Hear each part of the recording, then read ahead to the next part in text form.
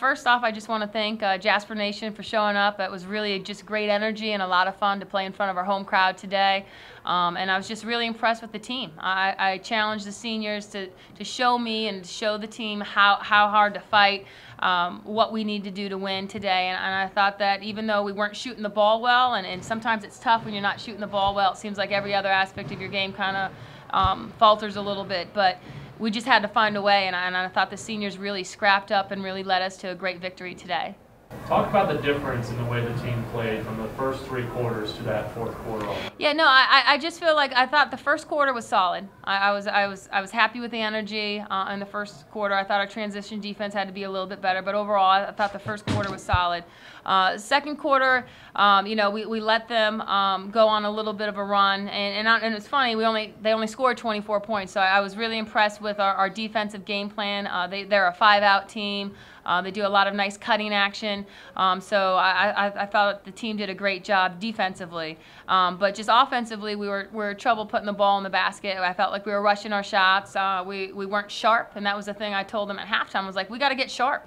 If we're not going to get sharp, we're not going to win this game. And I felt like third quarter we still struggled, and then the fourth quarter I felt like everything we called, we were executing, we were getting good looks, and that they're finishing shots, and that was the difference. What is Gabby's demeanor like late in these games where she's had experience hitting that big shot? Yeah. Time and time again. Well, the great thing, and especially for the people that know Gabby does not lack any confidence, right? She's a really dynamic, vibrant young woman. And, you know, obviously if you watch her play, she's easily one of the quickest people in the MAC. Like, she's a really talented, quick athlete. And then the challenge I've given her this year is, like, just don't be fast. All right, now let's really work on being able to set up your teammates and being able to add more to your game. And I really feel like she's been one of those kids that has really responded to coaching. And because she's responded, her play has been so much better, and she's been a factor for us. Like, she's someone I'm hoping by the end of the year that could be a prime candidate for like a 6th man of the year for our conference, because I think that she's an impact kid. When she goes in there, she gives us that spark. Kayla, how important was it just to get this first win of the season out of the way for the players?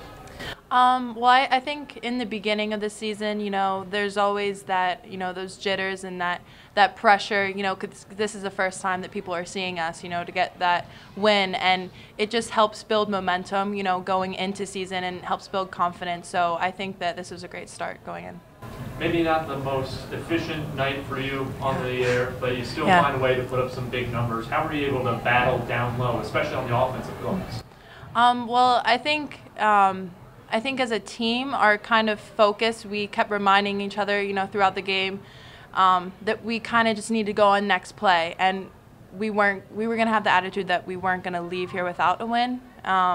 So that helped, you know, me kind of get through and just keep attacking at it. For both of you, what would you like to see carried out from this win heading into the next couple of games? You want to go first? I think just our confidence in ourselves, that knowing that we can all rally together and that we can all, you know, put our pieces of the puzzle, and we can get that sort of performance that we got out of the fourth quarter. I think that's what we need to take out of this. No, I agree with Kayla. I definitely want the confidence to be a factor. I really do feel we're doing a nice job executing our offensive game plan. And the shots are going to start falling. We're struggling a little bit from the field, but I'm confident that the shots are going to start falling. And I hope they stay committed. I think that was our best defensive effort we've had for the year, and they really stuck to the game plan. And I'm really hoping that that's something that they can buy in now, and really not, you know, really just put the whole package together.